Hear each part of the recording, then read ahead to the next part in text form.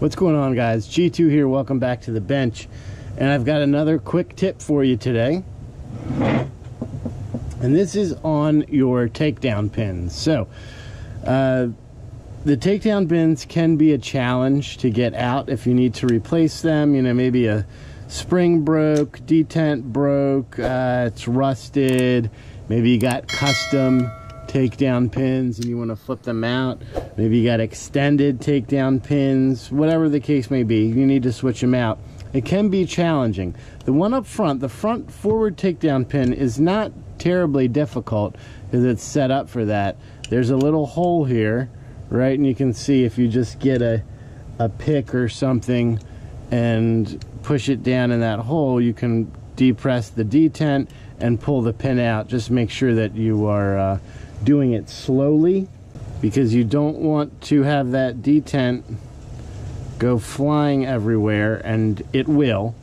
So just be careful with that. The tip I'm going to show you can work for both the forward and the rear. Just know that the forward is set up typically with a little access hole here for you to get to. But let's say you want to change the rear and you don't want to take your castle nut off. Maybe it's staked like this is, and it's a huge pain in the butt to have to take everything off and redo it. Then you got to change your rear sling plate. All those things need to change.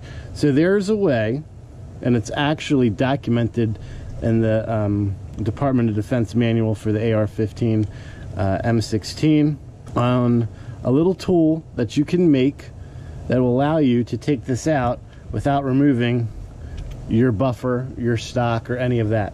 And it's a 1/16 Allen wrench, and all we did was, on the back here, if you can see, we beveled that to a point.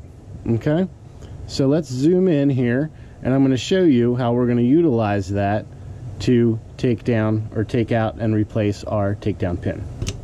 Your takedown pins have a channel in them, and this channel right here is what the detent rides in and locks in the forward or rear position. Now, to test the Allen wrench, maybe you don't know how to measure 1/16 Allen wrench. What you want to do is be able to sit that Allen wrench, and it should fit in that channel and move freely. So just find an Allen wrench that does that, and you'll be able to do this little trick. So what we're going to do is we're going to take our detent, we're going to expose our channel,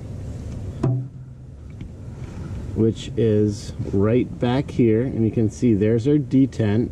And what we're going to do is simply slide this in to, you know, push our detent back into our receiver. And how we're going to do that is, you don't want to have it in the locked position. You want to have it slightly forward, because if it's in the locked position, it's going to be stuck in one of those notches, and it's going to make this way more difficult. So put this in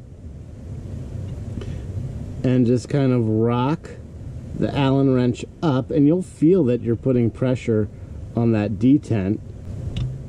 Okay, so we've got that in, and then we're just going to rotate the whole assembly like so, and that should move.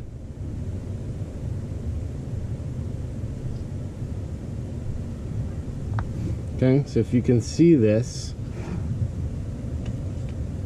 we've now rotated so that channel is facing this way. So right now the pin is loose, so if we turn the channel back facing this way, we would lock the pin back in. So now we're able to replace it. So what I like to do is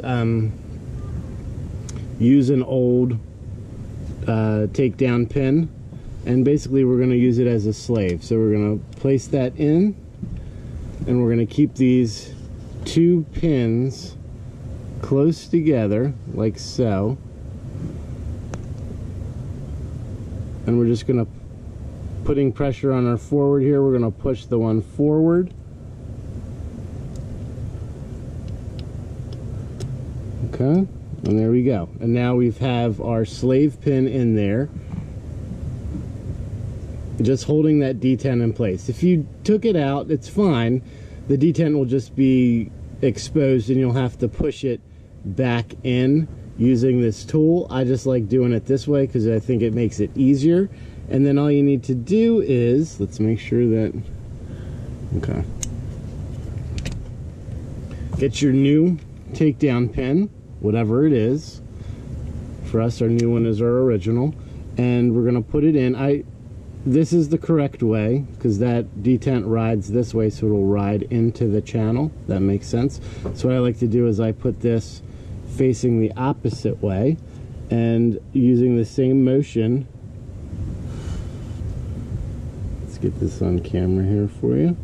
We're just gonna push this forward, and then we've got our old pin, or a new pin, back in. We remove our slave pin, so to speak, and we're going to rotate this until you can see our channel is right there. As soon as we rotate this to the rear position, you'll hear a click, and we're locked back in. And that is how you can replace your rear takedown pin without removing any of your stock components. It's basically this guy right here, a 1/16 Allen wrench with a bevel on it. Just grind that in with your Dremel tool, and it takes about 30 seconds. Throw this, this is an extra long one, but you could just as easily make a couple small ones. Throw that in your toolkit, throw it in your grip if you ever need to do something in the field. And that's pretty much it. It's pretty simple. So, you know, just get it up. Make sure that when you're doing this, I guess the trick really is to not have this seated all the way in the locked position. Just kind of unlock it slightly. Put this in there. I like to push the whole thing down, just like that, right? So you know it's in. And just bring it up. When you have it up, just rotate the whole piece, and that's it. And you can see there, I went too far. So this is what would happen if you didn't have an opportunity to put that slave pin in there. You can see that detent is now exposed, but it's not, you know, it's not hard. You just do the same thing. You have your old detent, or your old takedown pin, you have your new one. All right, so you have your old takedown pin, we have a replacement here. You just do the same thing. Put it in through the bottom, push it up, and then using this, push the detent back into place while pushing that old pin up to act as a slave pin. Okay? We just did it in one swoop the first time just to show you, I guess, the easiest way to do it, but mistakes will happen and you're gonna mess up at least once. But the good thing about this one is you don't ever have to worry about losing your detent, because it's pretty hard for it to fly out of here. And then we're gonna get our old one, channel facing forward, pushing forward on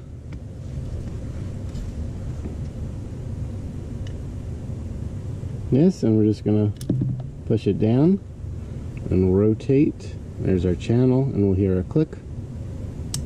That's it. And replaced. That easy. So ladies and gentlemen, that is it. That's how easy it is to replace your takedown pin without having to disassemble your stock. So don't be afraid. Go out there, get those customized items, make your rifle yours, and it's really that easy. If you didn't check out our video on how to easily replace your dust cover without taking off your barrel nut, I'm going to link it for you right here. It's another easy one to do, save you a lot of time, and you can get that sweet little customized dust cover you've had your eyeball on for a while. So until next time, make sure that you're practicing safe weapon handling at all times, treating every weapon as if it was loaded. God bless America. G2 out.